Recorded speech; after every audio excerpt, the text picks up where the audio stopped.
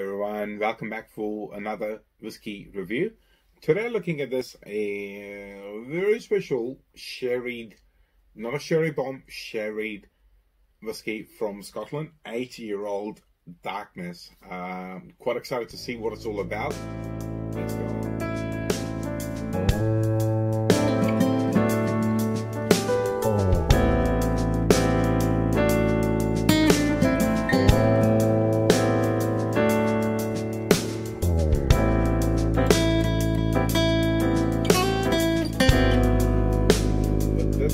Whiskey is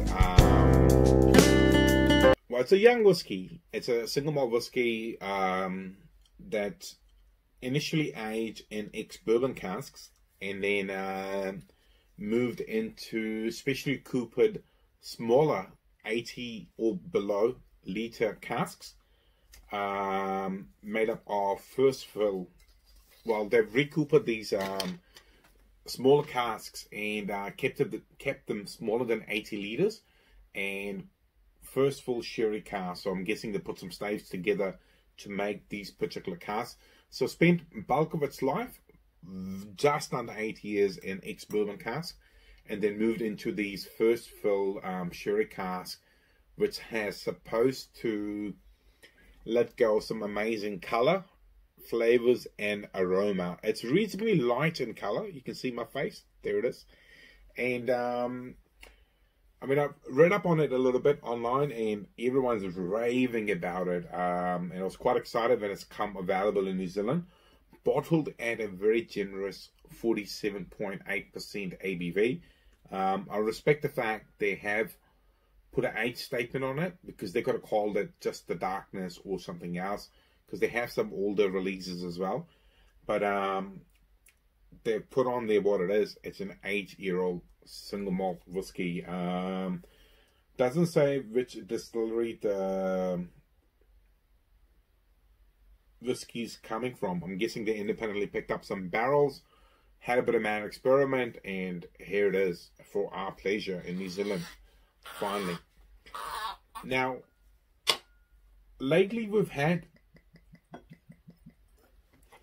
some other distillers tried this as well, you know, ex-bourbon casks. So you've got an amazing amount of honey and vanilla, smoothness of tropical fruits, and then put into the sherry octaves, you know, the 50 liters, or in this case 80 liters casks, to, especially the first fill, impart loads of color, flavor and an aroma.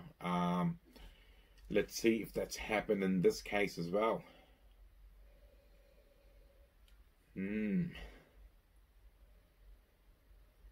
There's raisins straight away. Wow. Loads of raisins. Definitely sweeter on the palate. There's just a hint of cinnamon.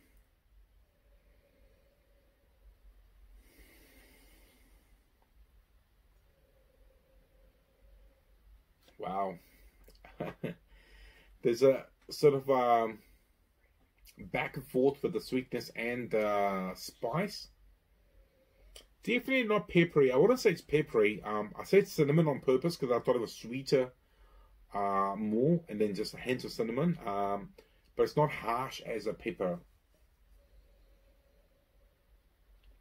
There's underlying tropical fruit sweetness, and I don't know why, but I'm getting a little bit of citrus sort of character.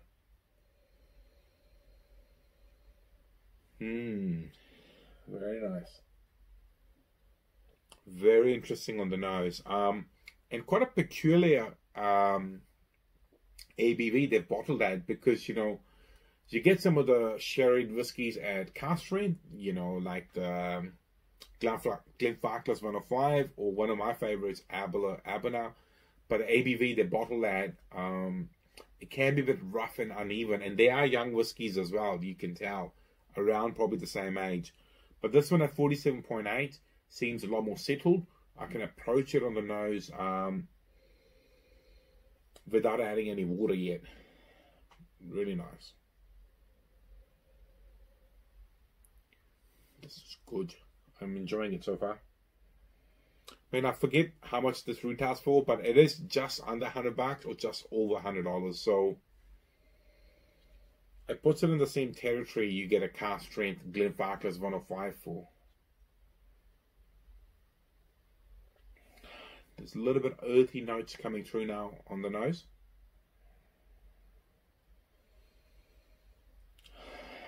Good. One thing I can say is it does not at all smell, or the nose is not spirity. I mean, 80-year-old is still a long period of time, but it's developed a pretty good amount of character on the nose. All right, let's see what it's like on the palate.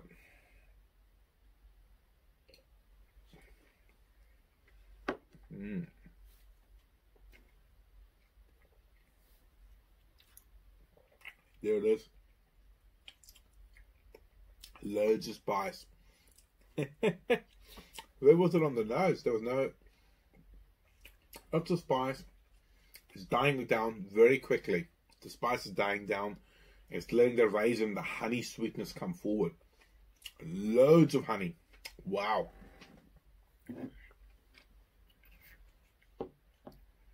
Wow. I wouldn't quite say it's a sherry bomb, but there's quite a bit going on there, but it's not blowing up my palate with the spice, which is good. Had the spice up front, it died down, and then the honey came through.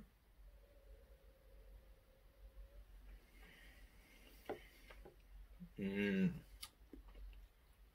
oily. Very, very oily. Wow. Quite chewy. It's got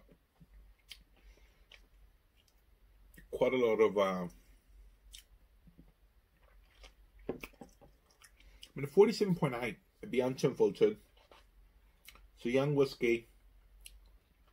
It is a bit rough around the edge, but overall, quite good. Hey, look, I actually, if I haven't said it enough already, I respect the fact these guys have put the 8 statement on there.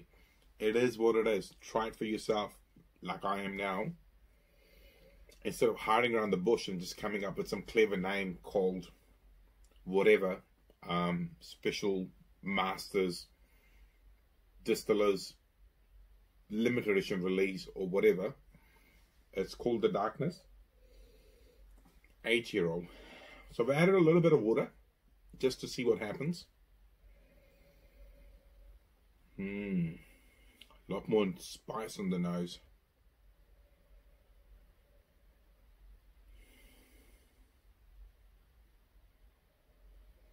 But that honey and raisin is lingering.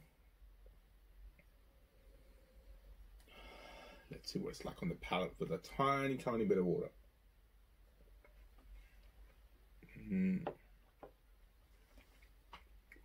So it's had an opposite effect on the palate. The spice on the palate is dying down. It's letting a lot more of the honey and the vanilla come forward. In terms of the finish, it's lingering. I've got a little bit of spice in the back of the palate. Then loads of raisin just rolling all around the palate, giving me amazing sweetness. Quite enjoying it. This is quite cool. I want to try some of the older stuff now. Let's see if we can get some of that into New Zealand first. Well, if you're liking the content, please like, share, and subscribe. Otherwise, I'll see you in the very near future with another whiskey review. See you. Bye-bye.